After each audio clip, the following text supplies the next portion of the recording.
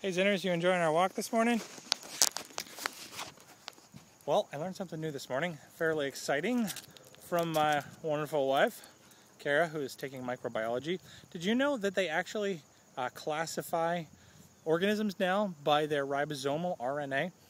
That's right, they sequence the 16S rRNA, and they use that differences in it from a hypothetical original creature, whatever that might be, and that's a pretty good indicator of what something is related to, not related to, etc. Like for instance, when you do that, you look at the ribosomes in our mitochondria, they fall right in the bacterial phylum where you'd expect. Same thing with chloroplasts.